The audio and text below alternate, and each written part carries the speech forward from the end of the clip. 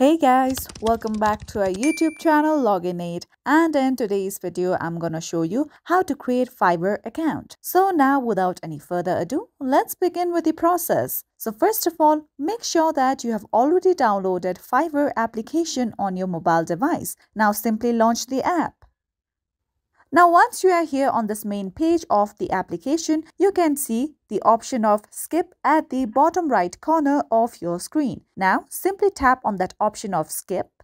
With that, you'll come across various options to sign up for your Fiverr account. So you can either continue with Facebook, continue with your Google ID, or sign up with email. So for now, I'm just gonna tap on the option of sign up with email in order to create my Fiverr account.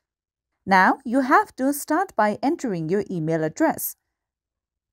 So after you have entered your email address, you have to create a public username for your account. Now, one thing you have to note down is that you won't be able to change your username once you have created it. So this is my public username for my Fiverr account.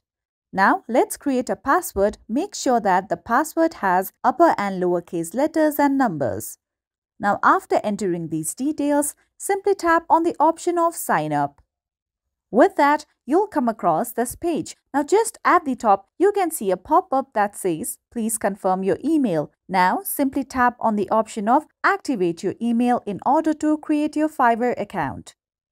Now, you have to open your email address in order to confirm your account's activation. So now I have opened my mails inbox and you can see a mail sent by Fiverr. Now I'm going to simply tap on activate your account.